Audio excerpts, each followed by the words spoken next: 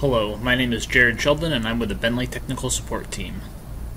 Have you ever wondered how to get MicroStation to display coordinates in latitude and longitude? In this video we're going to go over how to change the coordinates from X and Y to latitude and longitude, place points with a key in command, and import a set of points. First I'm going to make sure the units I'm using are the ones I want.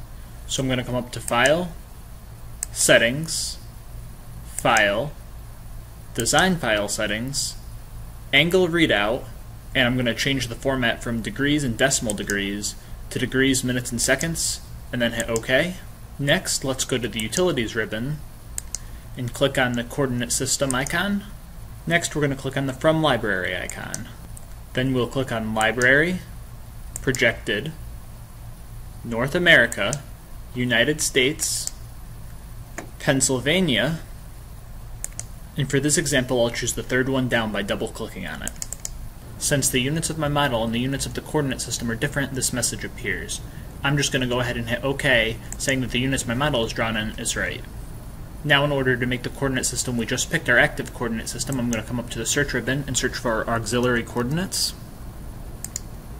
And now I'll double-click on the coordinate system we just chose to make it our active coordinate system, and I'll exit out of this.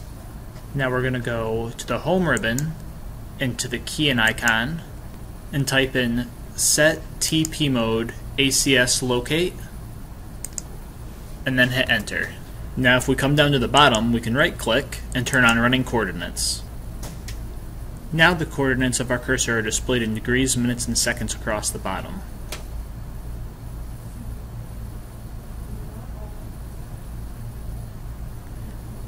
We can also enter points using the key and command. In order to make the points easier to see, first I'm going to come up here and change the line thickness, and then change the color of the points. For this example, I'll use this point.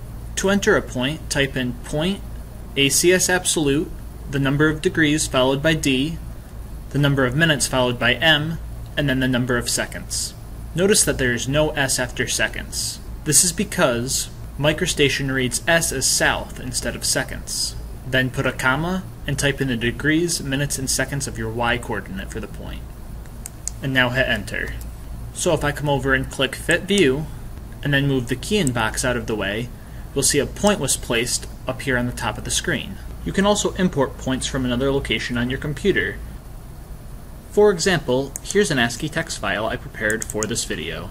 In order for the points to come into MicroStation correctly, first type in place point, then hit enter, and then for every line where you have a point, put point, ACS absolute, and then your latitude and longitude.